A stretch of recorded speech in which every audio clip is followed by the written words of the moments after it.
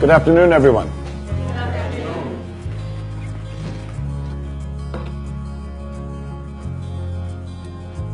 We all have this one life to live.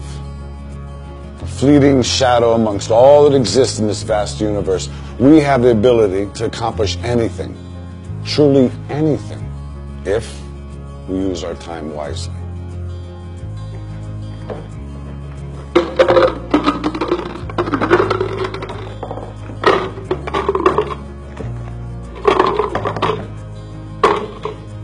Is this jar full? Yes.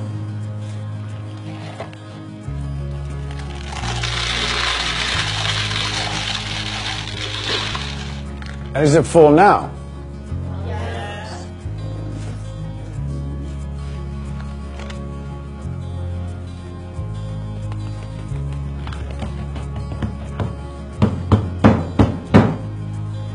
And how about now? Is the jar full now?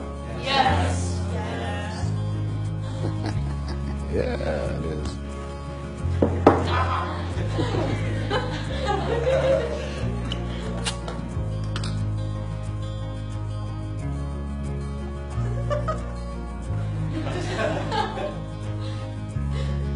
Now, I want you to recognize that this jar represents your life.